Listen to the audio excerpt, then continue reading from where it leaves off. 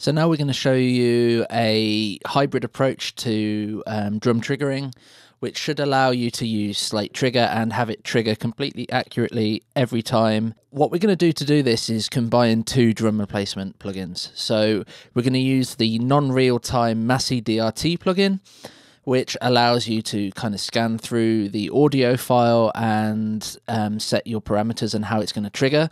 But like how we've used other methods like Beat Detective, there's a smart algorithm in it that's detecting the transients, and you can move those points around. And the benefit of this is that if it doesn't do one completely correctly, that we can move it, we can delete them, and make sure that every time it's triggered perfectly. So we're going to load that up. And it's an audio suite plugin because it's non-real time. And DRT. So this is the dialogue, and actually DRT, you can have samples inbuilt into it and use it without having to use trigger. However, I prefer the interface of trigger to actually doing the sampling and the sounds in it, and how you can use multi-mics a little bit more easily. This is why we're using both of these plugins. So first of all, we need to analyze the selection. So now that's in, you can see the transient points, and it's auto-detected and found the transient points. And what you can see from this is that some of the bleed, it's picked up as transient points as well. Okay, so if we go to the bottom of the screen, we see sensitivity and loudness. And we can use the sensitivity so that it's not triggering off the wrong things, like so. And we can use the loudness again so that the dynamic range is more accurate to how you want it. In this case, there isn't a large dynamic range of the actual hits, so we don't need to worry about that too much. And on the right hand side here, we've got a way to turn all of the volumes up and down.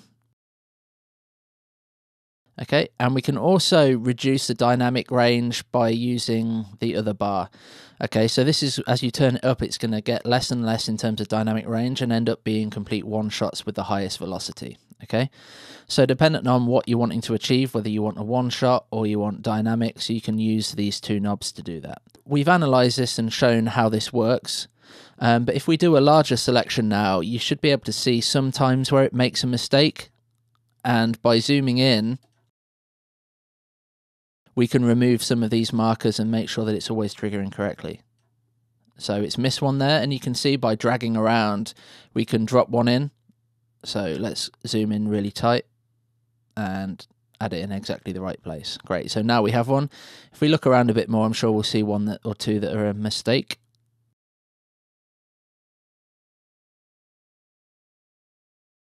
Okay, we've missed another one there. But what you can see from this is how quickly you can navigate through and check for any mistakes. Okay, that's looking pretty good. Now, because it's quite a consistent drum performance, we're probably not going to find much of a problem, but we can see some there that is missed as well. So we can go ahead and we can add those.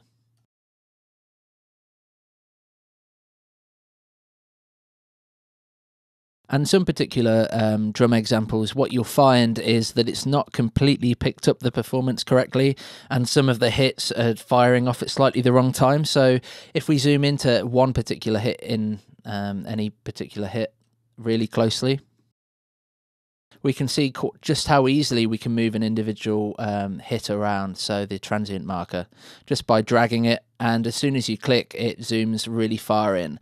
So if a couple of them have been moved to slightly the wrong place, you can really fine-tune this very, very easily. Okay, so now this is done, what we can do is select the whole kick drum track, and by hitting render, what's going to happen is by default, without any samples loaded into the DRT engine, what it's going to give you is a very, very short, sharp click sound. And this means that you can trigger off that, and it's going to trigger perfectly every time. So now we can see that. Let's play that so you can hear what it sounds like.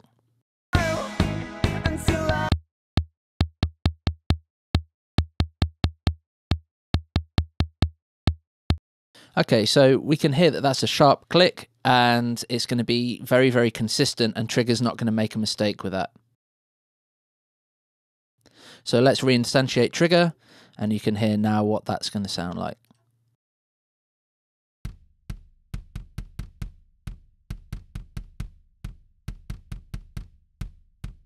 Okay, that's great. So you can see using this technique that we get a very accurate phase coherent kick. And what you'll see is if we go to compare the kick in to this trigger that we've just done, if we commit the trigger file,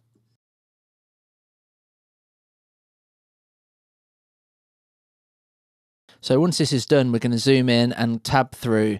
And what you'll probably find is sometimes you get a little bit of latency, so you need to nudge them all the same way a little bit. But after that, if that's happened, dependent on the amount of other plugins you've got going on, if once you've done that, you should find that they're triggering the same way every single time.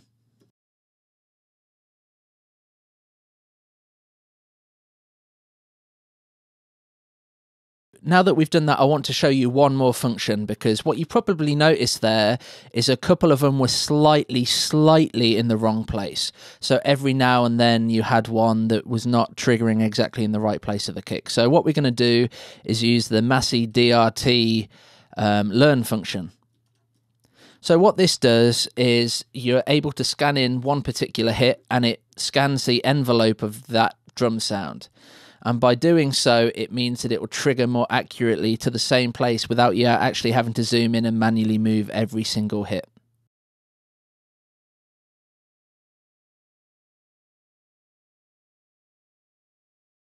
So we're going to just pick a fairly loud kick drum, and in DRT we're going to go to the learn and learn it. So that's loaded the profile of the sound, and it's now scanning the whole audio file. So by clicking Analyze Now, we'll be getting a really good accurate representation that's less likely to mistrigger, and it's also going to make sure that it's aligning it to the start of each hit much more accurately. So we shouldn't have the same problem that we just had, that when you zoom in really close to some of them, you see that it's misaligned it. Okay, so now we've gone through and we've committed chorus 1, and we're just going to compare the DRT to the Slate. And what we should notice is the Slate one was fairly good, but you'll see it moving around compared to the natural kick drum more than the DRT.